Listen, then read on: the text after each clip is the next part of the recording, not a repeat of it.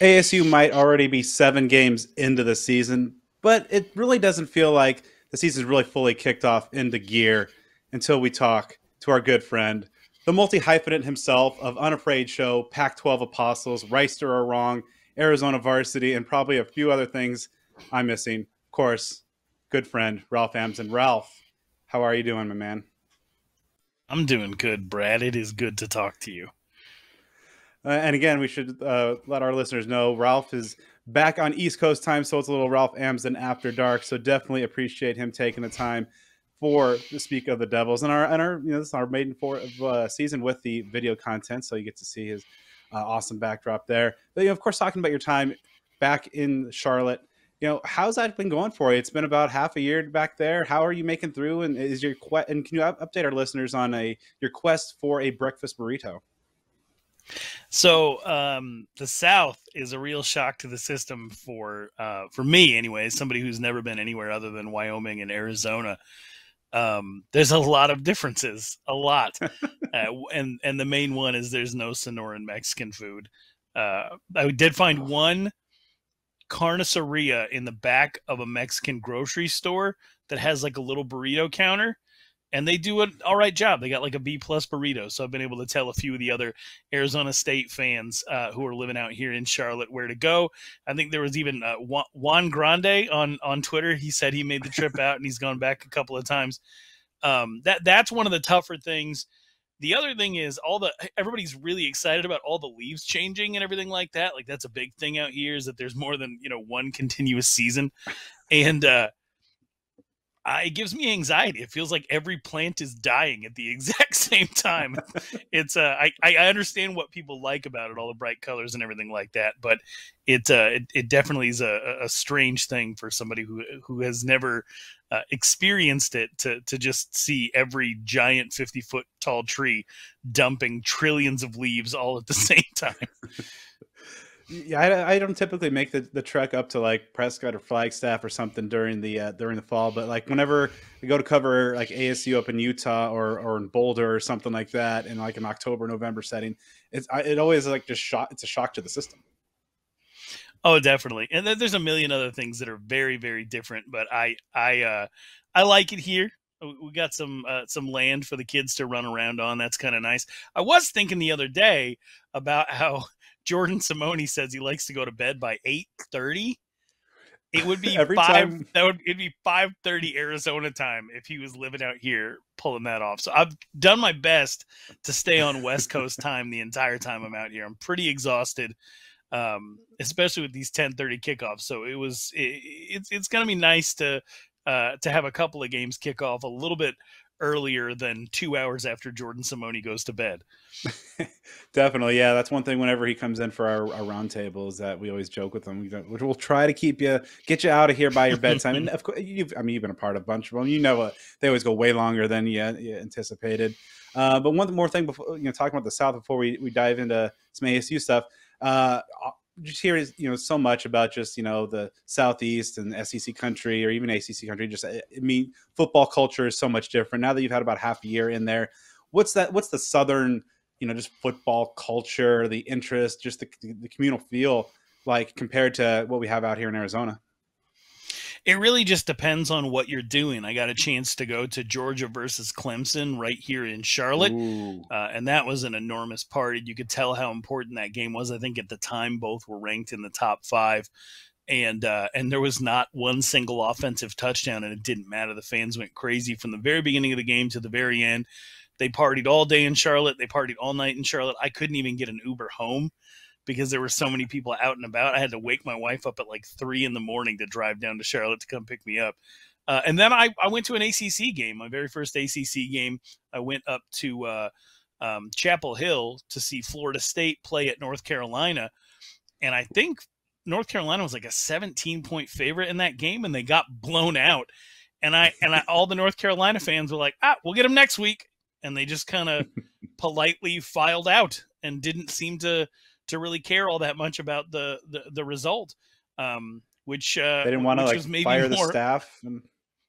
They didn't want to like fire No, the no, staff but and ruin the they credit rating of all the staff members like ASU fans do after a loss. right, right. No, it's definitely less despair. They didn't like it very much, but they know that they've got one of the top 10 recruiting classes come in. They have 2 5-stars come in the next year's class. I don't know how they did it. It's not like North Carolina Stadium is anything special. They're Jordan brand, of course, but it's interesting to see Mac Brown almost parallel with what Herm Edwards did. People thought that he was washed up and come in and invigorate the program and get some assistants in that have some good recruiting connections and just kind of be out there as a former media personality who can be real personable. But at the same time, I think that they've also had kind of a disappointing season because Sam Howell was supposed to be one of those dark horse Heisman candidates. And it's been interesting to experience football out here in comparison to everything that I'm used to on the West Coast. There are definitely, I would say the biggest difference for me is that the experience of college football here governs the way in which it is produced, from the administrative level to television to everything else.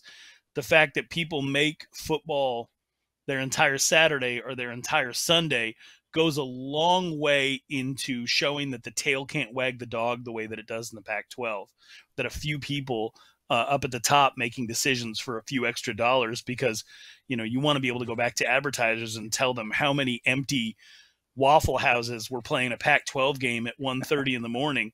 That stuff doesn't happen out here. They get they usually either kick off at noon or they kick off at 3:30. And that's what you get. And, if you watch it, you watch it. If you don't, you don't. But if you're going out to the game, you're going to tailgate. It's going to be a whole day experience. And that is something that the Pac-12 is sorely missing. All right, so let's talk a little bit of ASU. 7 games in, coming off a bye week. It seemed like the bye week was both good from a football perspective in terms of just maybe a chance to reset. Bad on the sense that that the way and the manner they lost that Utah game, that sour taste, had an extra week to kind of linger on a little bit. But one guy that we were talking about all off season long, just the focal point, Jaden Daniels. Can he elevate in year 3? How's his passing game going to look? I think early in the year he was perhaps a little bit more kind of Manny-ish in terms of just maybe one read and run. I think he's made some strides, but what level of strides, or where do you put Jaden so far this year relative to your expectations? And has he made necessarily the leaps forward or taking the steps forward that you expected him from this season? I don't think I have to answer that. I think the numbers answer that. This is a quarterback who was supposed to be transcendent, was supposed to help Arizona State reach the promised land, potentially make their first Rose Bowl since the magical 1996 season. Right now, you couldn't even be taken seriously trying to compare what he's strung together in his Arizona State career with what Taylor Kelly did or Mike Bercovici did, or even having a really great one-off like Brock Osweiler. Like he's not even in that conversation yet, and I think that's the biggest disappointment. And we can place blame in a million different places, but that's not something you ever had to do with any of those other quarterbacks. They would elevate the play of everybody else around them. And I don't necessarily think that that's Jaden Daniels' thing. I think that he is a special talent in and of itself, but they would need more from him as a leader. They would need more from him as a playmaker to even be in the conversation with some of the people who garnered favor amongst Arizona State fans during mediocre campaigns. And this is a team that's 5-2 with a junior quarterback who the whole team loves. And so that it feels weird saying that this season they could ultimately end up having more success than a lot of those prior quarterbacks, but you wouldn't be able to look at the production of Jaden Daniels on the field and have it be comparable to a lot of those other guys. And so I think that if that was the expectation that a lot of people came into the season with, that Jaden Daniels was going to be special, set apart at the quarterback position in the history of Arizona State Sun Devil football, you're probably experiencing some disappointment right now, and that's understandable. You extrapolate what he's done so far this season out to a 13-game year. I mean, he's not even going to reach 20 touchdown passes. He might not reach 2,500 yards passing. He might get to 700 yards rushing, but a lot of that is, coming from a place of maybe taking off a little bit too early. There are not a lot of designed runs in what Arizona State is putting together. You know, it's not like Oregon last year that was like, hey, Tyler Shuck, go run the ball 15 Yeah. times, even though you're very clearly a pocket passer. You know, a lot of what Jaden Daniels has to do just involves, you know, getting into open space when he can't find anybody or something like that. And so, if you go back and you listen to all the preseason prediction shows, whether it was Devil's Digest or 24/7 or anybody else that had anything, you know, there wouldn't have been anybody that would have said like, oh, this is going to be a 2,400-yard, 15 touchdown campaign for Jaden Daniels in a fully healthy season. Just wouldn't have happened, and that's the truth.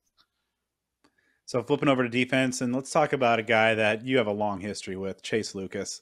To see what he's been able to do over his career, the growth that he's had both on the field and off the field. Unfortunately, a little bit banged up for him coming back in this final season. Missed a couple games. It sounds like he's going to be good to go when ASU takes on Wazoo.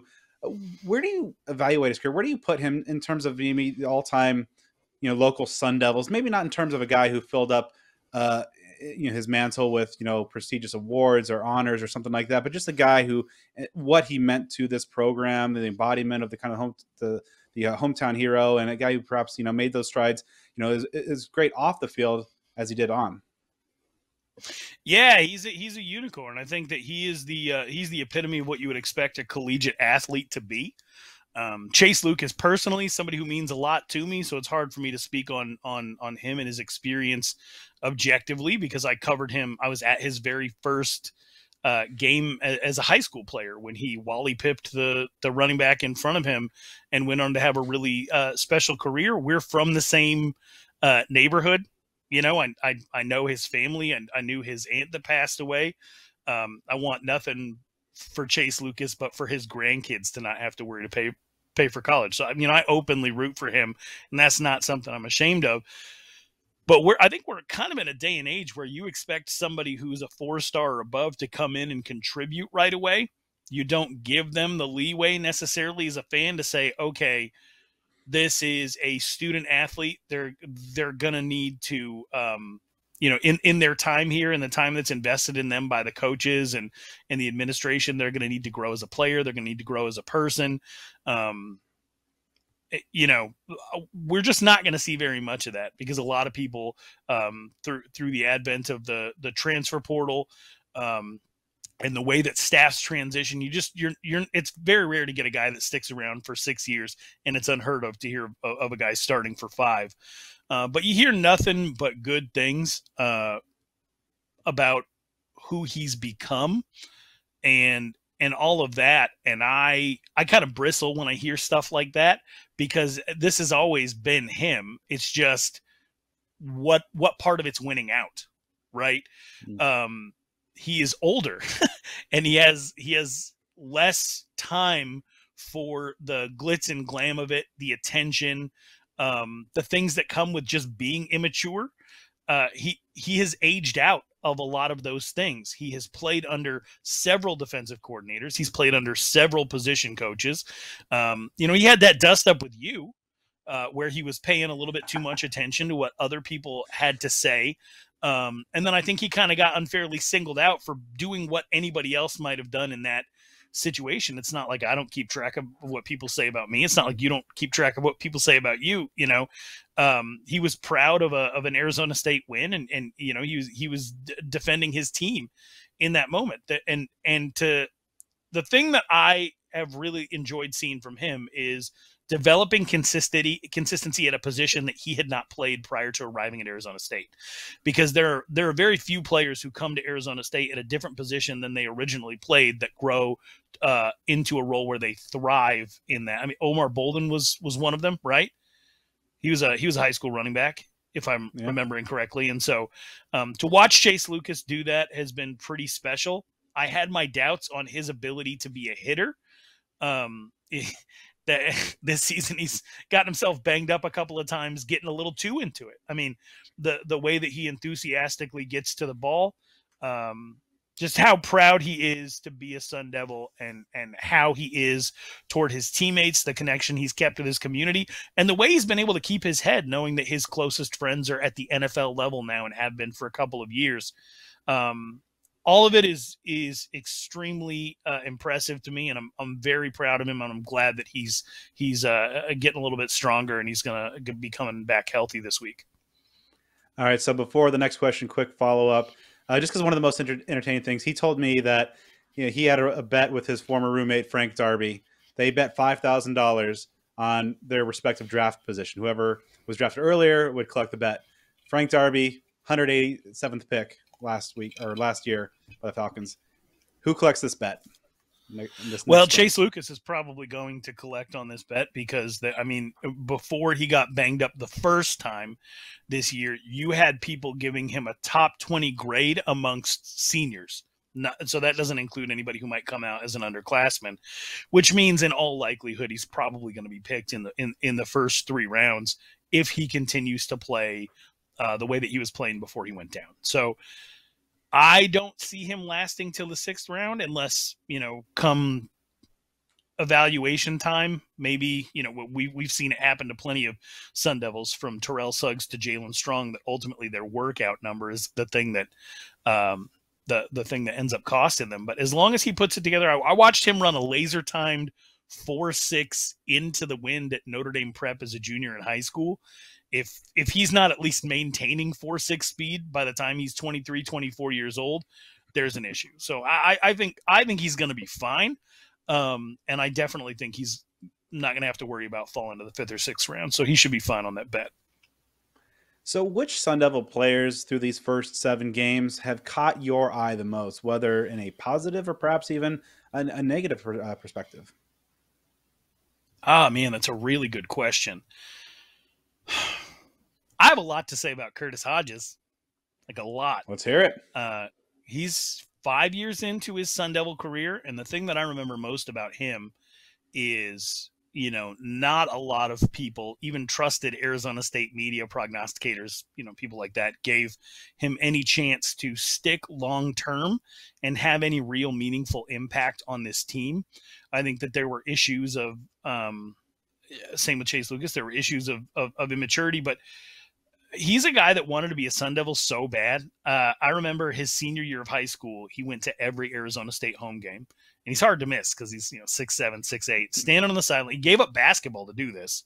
Standing on the sideline, watching every single game. And not every commit comes to every game. The very few do that. He was there for every single game. You could tell he really wanted to be a Sun Devil. When they bounce him back and forth between tight end and wide receiver, that's usually the number one indicator that what somebody's doing is not good, because they can't find a position for you. Rarely, as an Arizona State fan, have you been able to look at a player that's getting bumped to different positions and say, like, oh, they're on the path to success. Kalen Ballage is maybe the only one when they were testing him out at outside linebacker to see if he could fill that devil backer role, which, ultimately nothing came of it. But, he's somebody that they couldn't really find a position for. The coach that brought him in, I believe Jay Norvell had something to do with that. He's gone, right? He head coach of Nevada now. And so, you look at him and you say, all right, the coach that brought him in is gone. They don't really know what to do with him. He's moving back and forth. They need a tight end desperately in this offense, and nobody's really able to fill that role. Of course, it's not going to be him going into year 5. That's why they got Jalen Conyers. That's why they consistently hit up the transfer market. That's why they pulled in somebody from Harvard. And wouldn't you freaking know it, he is out there. And he has guys like Yogi Roth and other people who are doing commentary calling him a pro prospect all of a sudden. And I just want Arizona State Sun Devil fans and people on message boards and everything, just bottle that. Just remember that sometimes it takes time. Not everybody's ready in year 1 or year 2. Like, this is actual development business. It takes time. You got to stick with some of these people. And it's why I get frustrated when coaches push guys out the door because they weren't the ones to recruit them, or they might not necessarily know what to do with them yet. Sometimes it takes a while. Gary Chambers was one of those guys. Mike Bercovici was one of those guys. Sometimes you need to be in the program for a while. You need to mature. You need to figure things out. And this idea of, if I don't see you playing in the next year, then you should go somewhere else where you see yourself on the field. No, if you really have confidence in yourself as a coach, you should be telling these players, I'm the coach for you. I'm here to develop you. But so many coaches talk a big game about their ability to develop, but really all they're doing is taking credit for people who were ready made when they came in the first place, ready to go. So Curtis Hodges is somebody that's kind of been on my mind this year. The other one is Tyler Johnson, because for some reason, without ever having a full off season of actually doing the stuff that you're supposed to do at Arizona State, working with in the weight room with Coach Cosgrove, and he's always been a little bit banged up and waffling between will I and won't I play football. He is still some of the time just unblockable at a position that, again, he didn't even play up until recently. He went from being someone who told college coaches who, when they were trying to recruit him, that he was a wide receiver and not a tight end, to committing to Arizona State as an outside linebacker, but having Todd Graham compare him to like Charles Clay at the time, who was like an H-back tight end type. And then even Billy Napier switched him over. I don't know if a lot of people know this, but Billy Napier, before he left, switched him over to tight end just for a few practices, just to see what they would get out of him if they did move him. They ended up sticking with him on defense. He medically retires. One of the things he told me when he did that was he watched Herm Edwards hobbling around after knee replacement. He said that I don't want that to be me. He really, really likes fire science. He really, really likes, working on the fire. I'm sure he's going to work as a first responder, a fireman for a very, very long time. You can tell that's where his focus is. And I've often long questioned whether or not he loves the game of football, which is not a character issue. A lot of people don't like the game of football. For a lot of people, it's a means to an end. Most business majors in college aren't big fans of just the blanket term business, right? They have niche specific things that they're interested in. It just so happens that Tyler Johnson is so naturally talented that it might not matter. He's probably going to end up in the NFL just like his dad was. And then it's, what are you going to make of that? He's a fascinating character. I've been rooting for him for the last 8 years. I want absolutely spectacular things for him, but I would be lying if I didn't say that his entire journey is so fascinating to me, because everything that he's accomplished, he's done so without being without, and not to say that he's not all in, but without also being in the process of being all in. Like, again, a full off-season weight program. Been at ASU for 5 years, and that's never worked out for him because of injury or other reasons or anything. So it is just incredible to watch him be good at whatever he does, no matter what. And I wonder if in the process, if he's going to fall in love with football and see how far it can take him, or if he's just going to be one of those guys that sticks around, Tempe, working in the community, helping people out, being a first responder, just being an all-around great guy that people are able to, reflect back on a really, really unique Arizona State Sun Devil career. So far this season, and even in the last couple of years, we've seen ASU be such a markedly different team within the confines of Sun Devil Stadium versus on the road. And you look at the three road games that ASU's played this year, two raucous environments in Provo and Salt Lake City, and then kind of a UC expected kind of, the more passive crowd at the Rose Bowl. Obviously, those two up in Utah were really just kind of in a category all their own.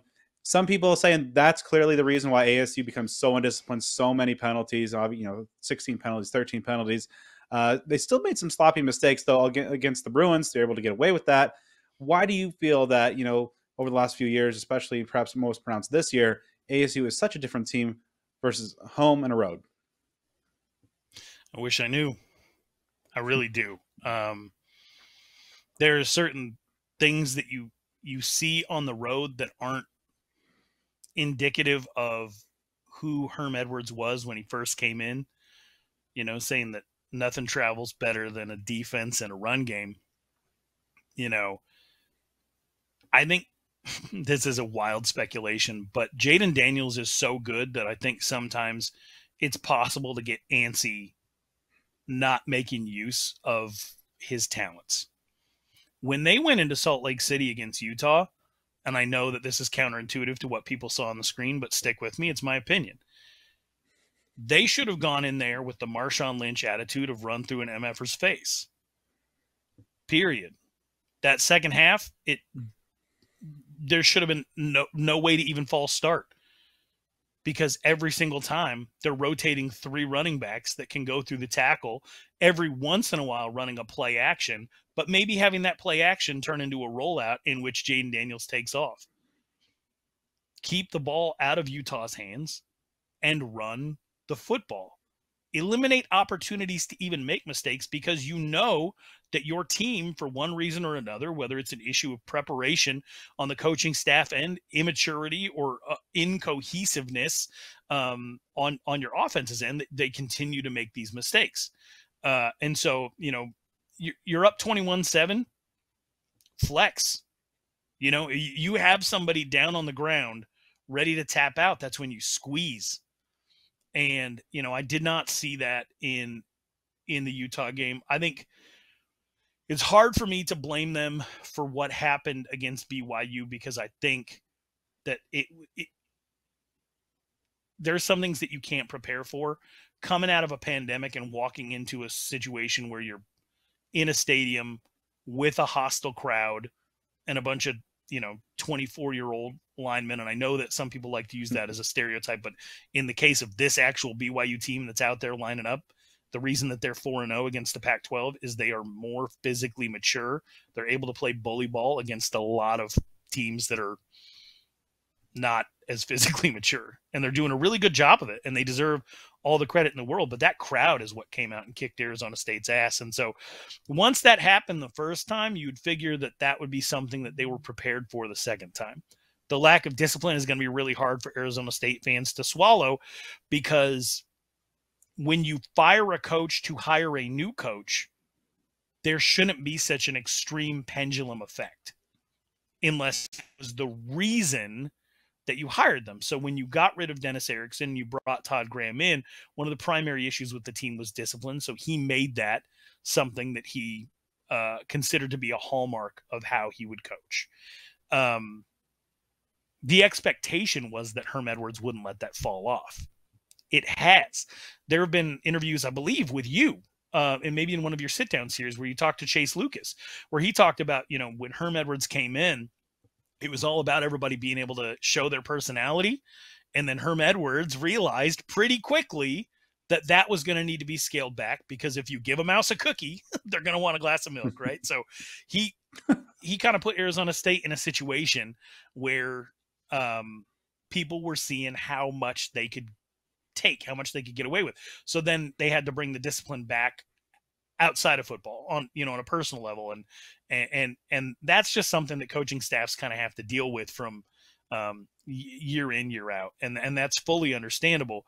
But Arizona State fans, I've noticed, have had a really tough time dealing with the fact that the Sun Devils have moved so far away from the things that they actually enjoyed about the Todd Graham era, which was that the clean football was being played, and that if you were going to lose, it was just a matter of coaching and talent, and unfortunately for Todd Graham, in a lot of those situations, it was the coaching, right? And so now you're in a situation where Arizona State fans feel like this team should be 7-0, and they should.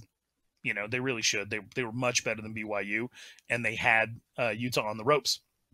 And so, when you look at that, and then you have to find some way to wrap your mind around the idea that they're not 7-0, while carrying the understanding that this program's probably in trouble for some stuff that happened off the field. And it's just, it's not, those tastes aren't mixing. It's not something that they can swallow and keep down. And them not keeping it down is what you're seeing a lot of on the internet over the last week, with, people just kind of emoting and expressing how they feel.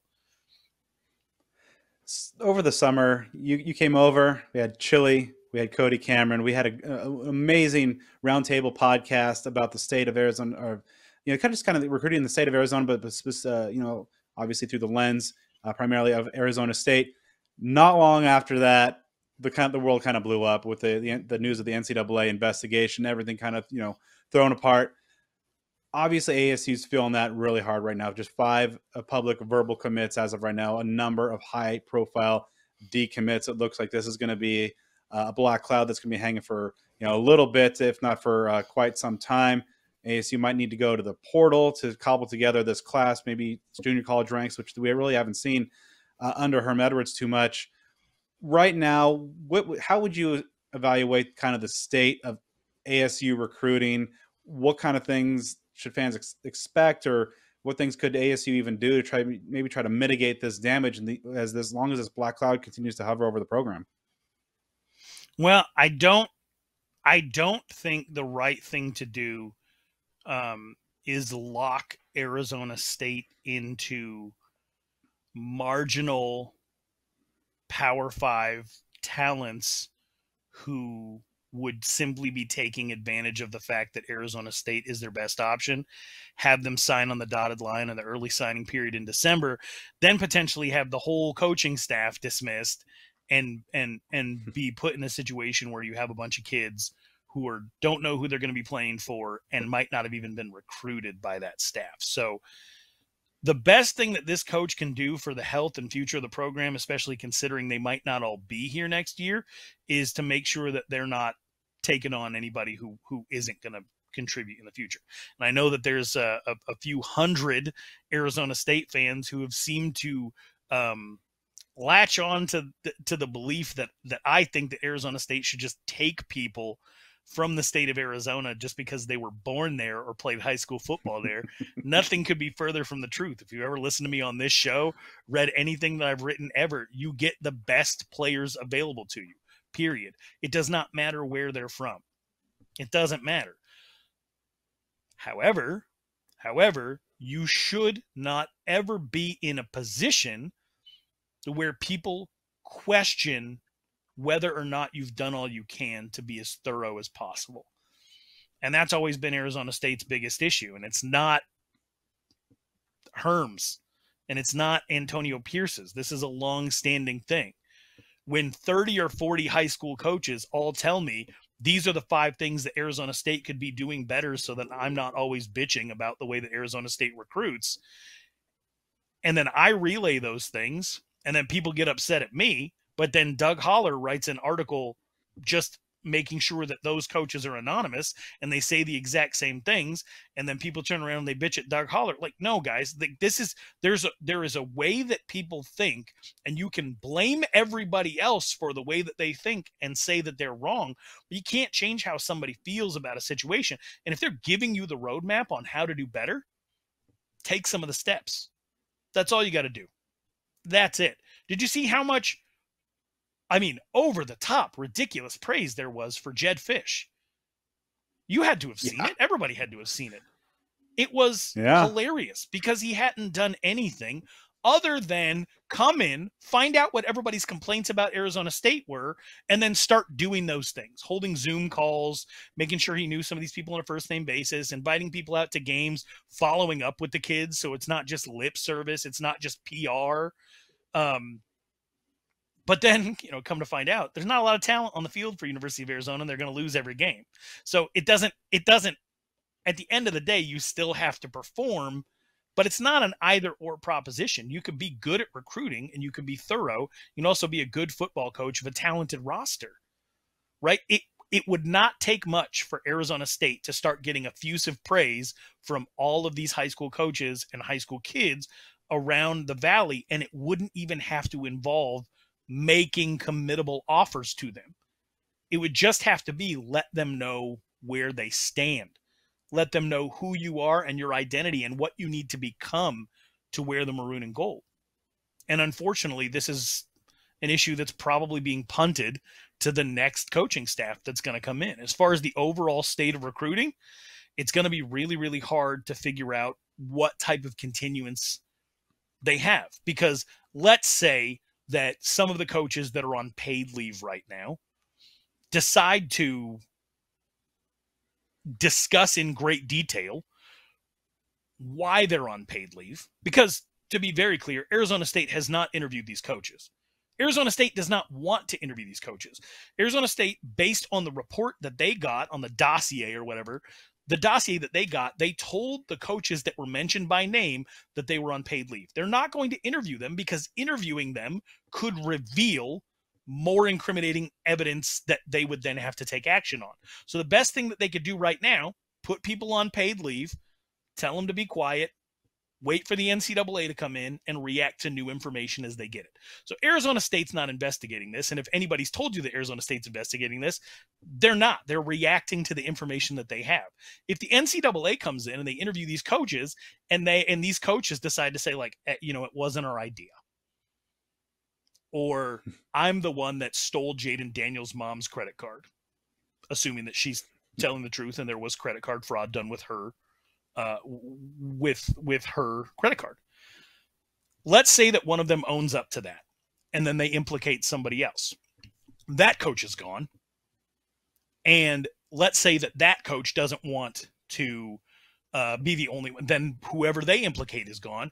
And the whole thing could turn into a giant, like, domino mess. And then if any of it ends up being true, you have to worry about how principled Michael Crow is going to be in the moment based on all of his past statements that have been relayed by people like Hode Rubino at Devil's Digest, as far as how Michael Crow used to interact with Todd Graham. Like, you cheat, you're gone, right? So there's a really good chance that none of these coaches are even going to be here to recruit. So when you ask me what the state of recruiting is overall, I would say that it's essentially non-existent. Anybody that's currently committed to Arizona State verbally is a bonus, but you can't count on it. You got to make sure that they sign. And even then, with the transition in coaching staff, you have to figure that the NCAA and the way that it's trending, there'll be some leniency on people who want to try to move off of any written agreements that they make.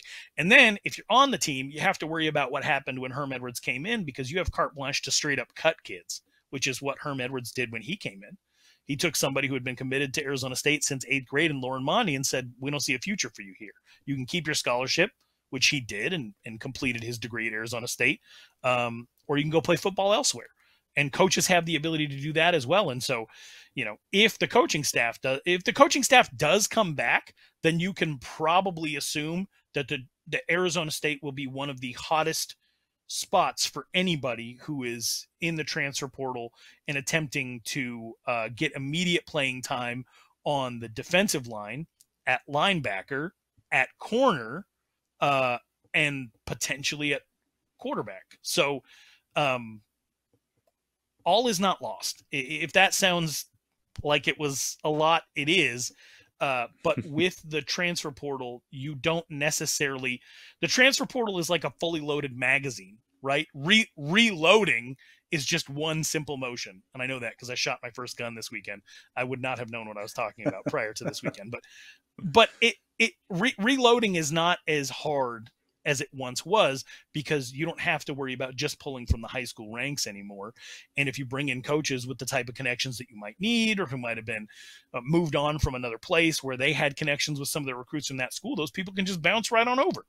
And so I think Arizona State, ultimately, as far as the overall roster, they'll be able to put a decent product on the field next year. No matter who's coaching or playing, the Pac-12 South's still going to be wide open. Utah's going to be even better than they are this year, next year. But other than that, there's no guarantee for anybody else. No one else in the South. And University of Arizona, God bless them, they're probably 3 years away.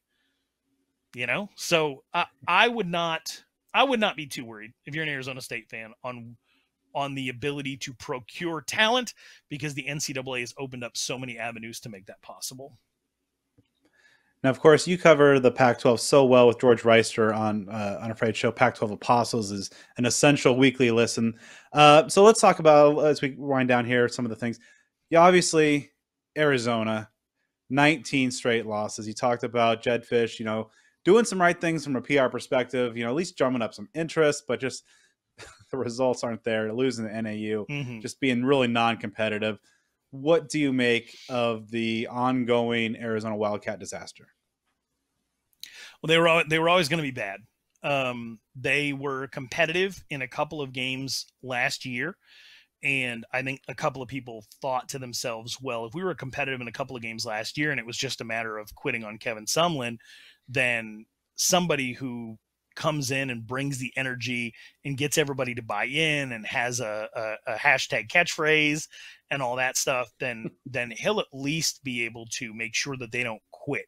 So they should be competitive in most games. But I don't think those people were taking a really close look at what was available to them on the roster. There are probably 4 players that start for University of Arizona right now on the defensive side of the ball that should be getting any playing time at the Power 5 level. And that's not to say that the players that are on the roster right now won't grow into those roles, because like I said earlier, sometimes you just have to develop, over time.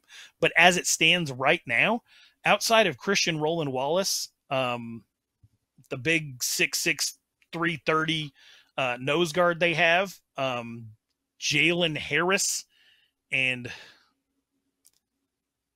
maybe they have a pretty decent outside linebacker in coverage, but not necessarily in playing the outside of maybe those four guys. It's rough. That should not be a team. That is not a team that would win the Big Sky. And we know this because they lost to NAU, and there are like 7 teams in the Big Sky that are better than NAU.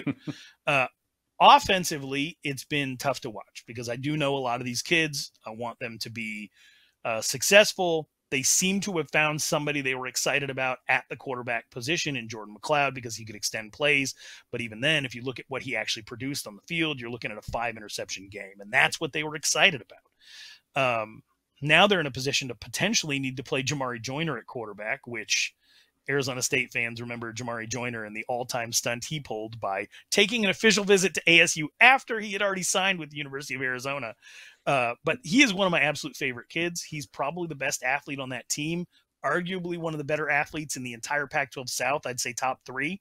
And the idea that they would not be able to employ him as a wide receiver because they don't have the quarterback talent to get him the ball, and that they would have to take him out of that altogether and pull like an Anquan Bolden with Chris Ricks situation and have him play quarterback for a couple of games, that's disgusting. I don't want to see that. I have a really hard time watching their games at all. They just, in the trenches, they had one player that made any Pac-12 all honorable. Lucas Haversick, was it their punter or kicker? Either way, he's been benched. There's just nothing. And the fact that they still almost beat Washington is unreal. I think Jed Fish is doing some good things. I laughed at his hiring. I was the most disrespectful I've ever been about any hiring toward his hiring. And I've actually really liked a lot of the things that he's done. And I do see the team getting better, and I do see them fighting. But you see it taking a lot out of him every single week. Like, he should know. He's been around some very good teams. He should know that this was going to be an uphill battle. And he's out there looking like Urban Meyer after every loss with Jacksonville. Like, it's just taking the life force out of him. He's just got to be able to stick it through this season, and they will incrementally get better. I had them winning 2 games this year, but I don't know if I have them winning 2 games with the rest of this year and next year combined based on the way things are going. And if he can weather the storm. What? I was say, does the streak end this year, or is that a 20? I mean, and their non-con next year is not easy. Like San Diego State, Mississippi State, and North Dakota State too. Yeah, if we could just stop as a conference scheduling San Diego State, that'd be fantastic. And then you want to add North Dakota State on top of all that? Oh my gosh. It could definitely be a while, and I know that Arizona State fans are really enjoying it. There's going to be a lot more to enjoy. I think that if they have patience and they stick with him through the long term, you will see improvement. I mean, you have to, because you can't. One win would be improvement. But the fact of the matter is, I listen to the Hard Edge football podcast. It's Rich Rod and his daughter. It is fantastic. I don't care what you think of Rich Rod. His daughter is the host. She asks incredible questions. He's absurdly frank for a Division I offensive coordinator to be having his own show, and the stuff that he says. And he doesn't really get into it too much, but you can tell, like, there are things that he doesn't say about that University of Arizona job, of like what it takes to win down there is just different. It's different than most other markets. And the thing that you need to get people excited down there, and I know that I've been accused of being a Khalil Tate superfan, but take a look at what they were with him and what they are without him. And that's the truth. You need a very good, if not transcendent, athlete to be taking snaps at the quarterback position to make up for a lot of the other deficiencies that your team might have. And that's what will keep you competitive. And it's been about 18, 19 years since they've had a year this bad. But it's only up from here, I guess. It's just how far up will it take to actually win a Pac-12 game? And I'm worried that that's too far for the way this roster is constructed. Now, got to, one sentence real quick, lightning round, because there's been a lot of online speculation. You see what's happening with an Arizona kid and Spencer Rattler. You see the situation down in Arizona. A lot of folks out there connecting the dots. Should they? Mm-hmm. No, not at all. He won't come back. Kyle Allen, who left the state of Arizona to go to Texas A&M, transferred to Houston, got beat out by De'Aaron King, and then declared. That's the model. There's no reason for Spencer Rattler. He's in his third year. He is allowed under the rules to declare for the NFL draft. There's no reason for him to transfer anywhere unless he thinks he can build his way up to be a first-round pick, but that won't be at Arizona. So he would never come back. No way. All right, so as we wind down here, this is a question that obviously week by week changes so drastically.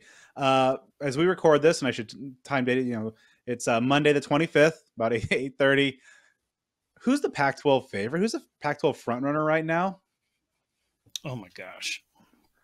It's like it's Arizona State, it's Utah, it's Oregon. Why not Oregon State? The Beavs are taking this is, in terms of a conference that is annually very unpredictable, this just might be one of those special years. Right. I think that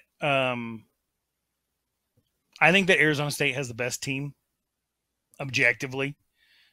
From top to bottom, they have the best team, which is what makes the two losses so far even more frustrating. Now they're at the point right now where they need help, and they're probably going to need that help from a team that is on their second string quarterback in UCLA. Ethan Garbers is extremely talented, and Utah can't stop the run. So UCLA might pull it off if they just go into Salt Lake and they give them a heavy, heavy dose of Charbonnet.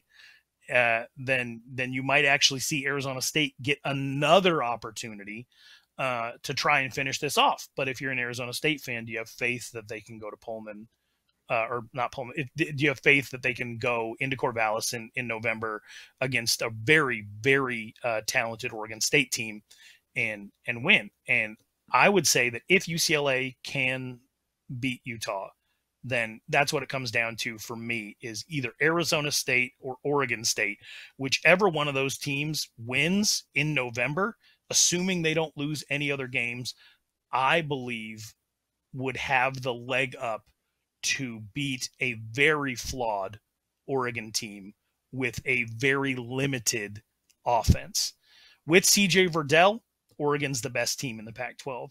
Without him, without Travis Dye being able to run through the tackles, without any of their receivers having more than 15 receptions on the season, and I know Arizona State fans feel that pain, and with Anthony Brown not being somebody who can just go out and win a game by himself, that offense is not going to be good enough to keep escaping by the skin of their teeth every single week. And I think that Arizona State would be in the best position to potentially beat them in a Pac-12 championship game, because I think Utah is still a year away, or potentially Oregon State if they can keep this going and the Washington State game was just a fluke, then we might find out that this is a really special year for the Beavs, and Jonathan Smith might punch his ticket to be the next head coach of USC, which is what I believe that they should do. But to me right now, I think that it would be ridiculous if Oregon backed their way into a Pac-12 championship with a roster this flawed.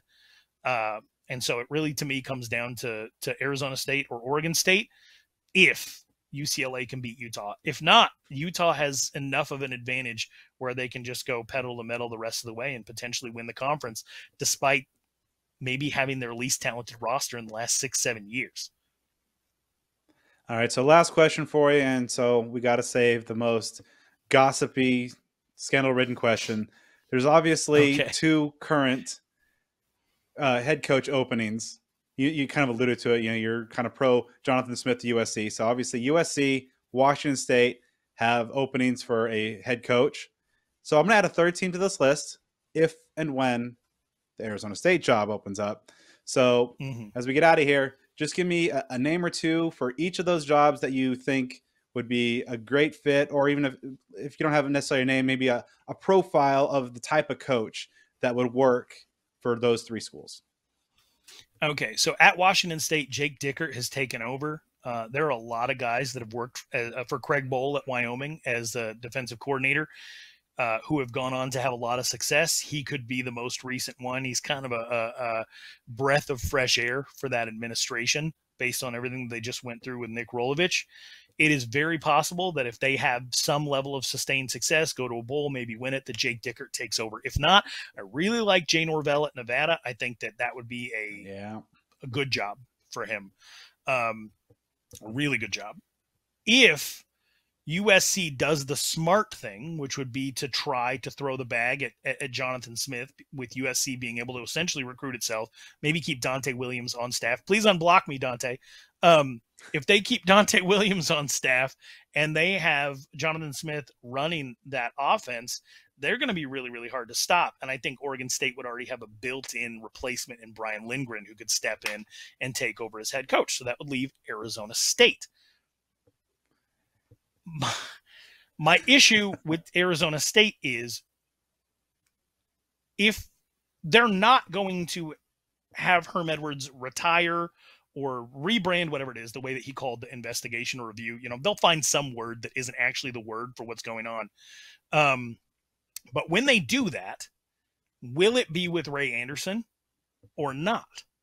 And I think that that's incredibly important, because if they clean house completely, then the next athletic director might come in looking for Fred Rogers or, Rules McGee or something, like literally just anybody who's going to come in and make sure that nothing happens within the program that isn't, every I dotted, every T crossed. Because you have to remember that if this stuff is true, there's an issue within Arizona State, because the compliance people at Arizona State, it's their job to make sure this doesn't happen.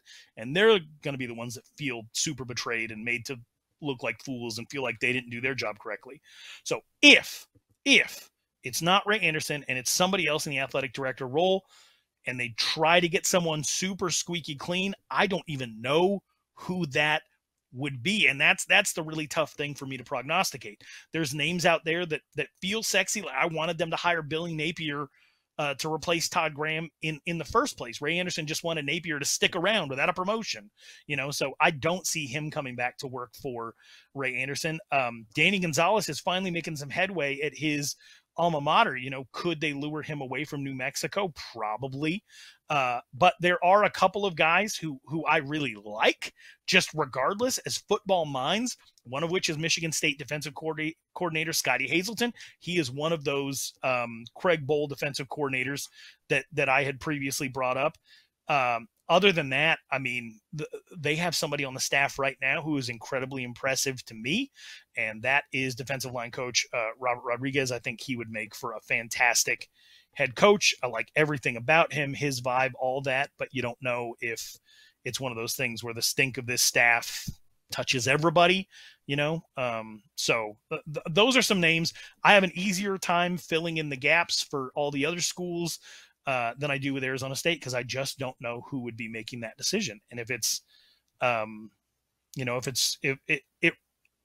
depending on any athletic director that would come in, you would expect them to maybe do the same thing that Ray Anderson did, which is dip into the old Rolodex and call up a good buddy, because that's how this game is run. That's how this business is run, is a little bit of collusion and a little bit of nepotism. And that's how most coaches end up getting the jobs that they get. So it really just depends on who's left over to make the pick. But Napier, Rodriguez, Hazelton, those are a few names that I really like. Well, Ralph, Kalen DeBoer for Fresno State if you're feeling frisky. Okay, so that was actually what I was debating. Like, I've already kept him so long, so I bring this up because that's a name that's been floating in my mind, with kind of just an offensive mind. And like, I think ASU, no matter what, needs to go the route of just like an offensive mind. Because even in the down years, they've always been able to get playmakers. At least be interesting, innovative, even if you're not necessarily overly successful. If something happens over the next few years, so I'm glad you brought that up. Hey, and maybe USC will mess up and hire James Franklin or something, and Jonathan Smith will be available. You never know. Well, Ralph, always an absolute pleasure talking to you. For anybody who, every podcast is somebody's first. So if you could let our listeners and viewers know, how can they keep up with all the awesome stuff that you do? So I co-host the Pac-12 Apostles podcast with George Reister, who used to play for the Jaguars. You don't have to like him if you're an Arizona State fan. He's a Duck homer, and he did the nuclear bomb tweet, which was very bad. But he is really good at what he does. Bad candy takes, absolutely. But he's a good man, and we got John Wilner on the podcast tomorrow. We had George Kliavkoff a couple of weeks ago. We've had half the Pac-12 head coaches, which is insane. And we actually broke the news of the Pac-12 conference commissioner hiring, which was pretty weird. But I feel like we're making a fun podcast to listen to, and would love to have Arizona State fans aboard, if for no other reason than to just message George and let him know that he's off base on most of the things that he's talking about, including Arizona State most of the time. And then Arizona varsity. If you're into Arizona high school football, the local stuff, I have a really great staff. Cody Cameron, Chili, guys who just could not be any more close to the action. Couldn't do a better job, honestly. They're fantastic, and it is a privilege to work with them. And then if you want to find me, I'm always very online at Ralph Amsden, and I will gladly chop it up with you, especially if you say that you heard something I said on Speak of the Devils, because this is my favorite non-movie podcast. And I think you know what we're talking about, the other podcast I'm talking about. This is my favorite show, and I love the chemistry that you and Joe have, and I've been listening for a whole decade. And the idea that I've been on this show once, much less almost 40 times, is it is something that makes me feel really, really good every single time. So I appreciate anybody who listens to this show and gets a hold of me through that medium, because this is definitely my favorite thing to do, is jump on here with you guys. Well, yeah, as I said, it's always a pleasure to talk to you. So I promise it won't be, 7 months or, 3 months into 7 games into a season, 3 months, whatever. We'll definitely have you back on much sooner. Folks, like and subscribe here on the YouTube channel. Of course, give us a 5-star review and subscribe on the podcast platform of your choice.